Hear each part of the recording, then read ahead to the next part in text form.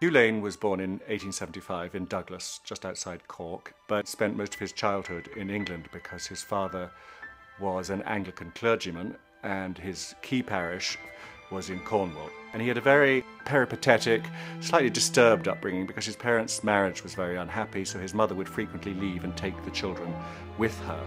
So he actually had very little formal education. When Hugh Lane was 18, his parents separated, which was very unusual, particularly for a clergyman in the 19th century. And it was decided that Hugh needed to get a job.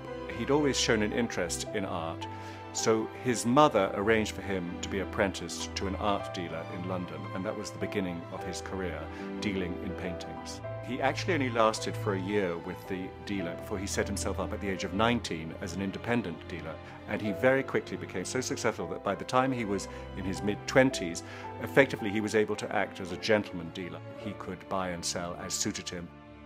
The real quality that Lane possessed was not education, but he had an instinct that made him pick out what was a picture with potential, particularly paintings that had been neglected by other auctioneers and dealers, buy them cheap and sell them dear, and in that way he made himself very wealthy, very young.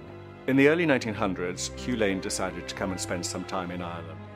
His mother's sister was Lady Gregory of Coole Park, and through her he met a great deal of other people, such as W.B. Yeats and Synge. He became familiar with all those key players in the Irish literary revival, and they really influenced him to become engaged with contemporary art and to try and see if he could do in the visual arts what they were doing in the literary arts. And that really explains why he decided to establish a modern art gallery in Dublin.